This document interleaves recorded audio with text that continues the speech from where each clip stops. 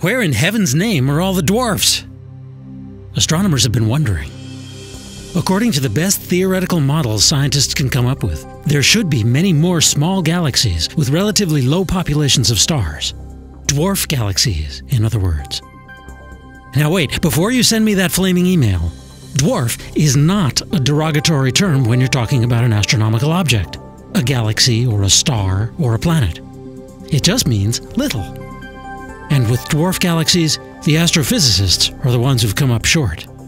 20 years of measurements using the best telescopes in space and on the ground have found only a few of these small galaxies in our cosmic backyard, each one about 1,000 times less massive than our Milky Way spiral. It's like we live in a large galactic city, but there are very few small towns anywhere nearby, and those that exist are ghost towns. Computer simulations clearly show that many, many more dwarf galaxies should have formed within what's called the cosmic web. Now, a group of researchers calling themselves the Clues Collaboration thinks they have a clue as to what's happened.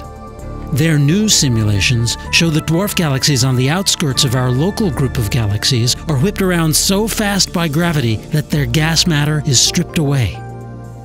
With much less gas to work with, many fewer stars form, and particularly not massive bright ones.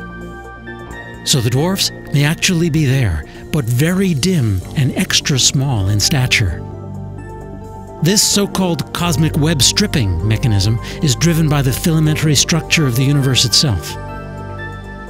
And it lets astronomers keep their current grand model of a cosmos composed of 75% dark energy, 20% dark matter, and 5% ordinary matter, like stars and planets and you and me. For Space.com, I'm Dave Brody.